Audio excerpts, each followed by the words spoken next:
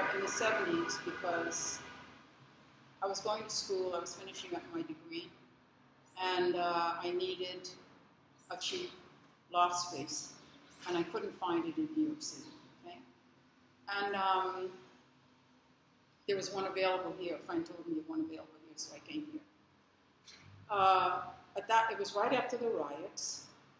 A lot of the old, beautiful old buildings, well, they may not have been beautiful to some people, but they were beautiful to me. And some of them looked like they went back to pre-slavery days. Wow. They were that old. Now, a lot of them were still standing then, but within a matter of 5 or 10 years, they were all bulldozed. They were all torn down. The people were moved out, and plus there had been some that had been destroyed as a result of the post-riot stuff. So Newark was a shamble. A lot of the industry that had been here had left, and those buildings were a shamble. And that was where all the artists went to find supplies to make art, things that they could use to make what became found object art. Or found object? Found object art. And that took its own progression. And out of that progression added onto that was the Afrocentric culture, which was beginning to attach itself to the Yoruba religious sciences. Mythology. Let's say mythology. Okay, and a lot of African American people. I'm from the Caribbean, and we've had those religions. Right. We never lost them. So, but what was happening here is African American people were just rediscovering them. Right. Yes. So their attachment to it was ferocious. Now, what time are we talking about? We're talking about the late 70s, early 70s, early to mid 70s, 74. Okay, there was a ferociousness about the way that they were attaching themselves to it because of this need to belong. Everybody has that need. Yes, yes. A child wants to be a part of the family. A child wants to belong to the mother. There's that belonging. It doesn't make you whole if you're not. Don't belong somewhere. Hey, sweetheart, how are you? So that was going on.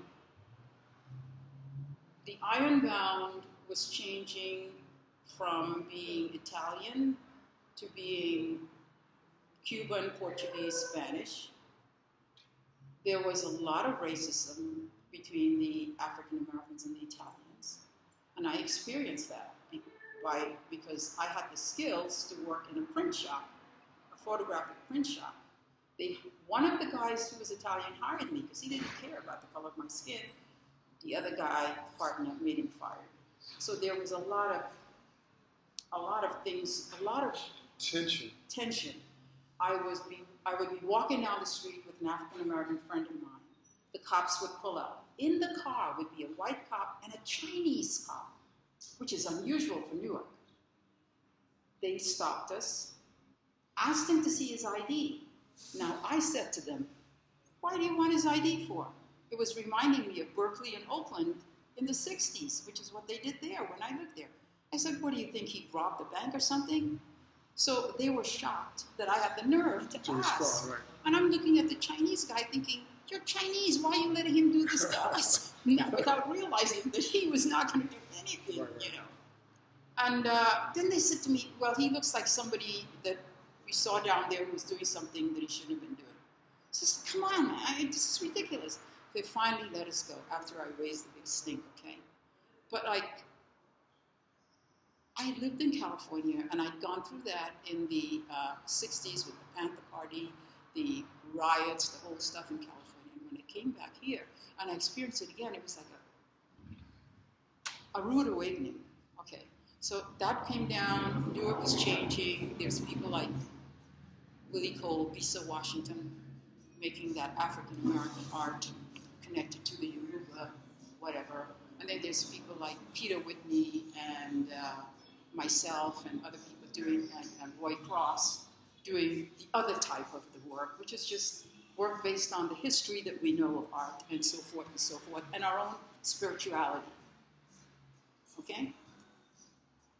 So that's the New York that I came to when I came here. And I've watched it evolve. And it's really been amazing to watch it evolve. Because every day I wake up and every 5 years I go, wow, oh my gosh, look at this building, look at that, look at this. You know? So it's been amazing, and I think it's going to keep on evolving. I think it's going to be like Brooklyn.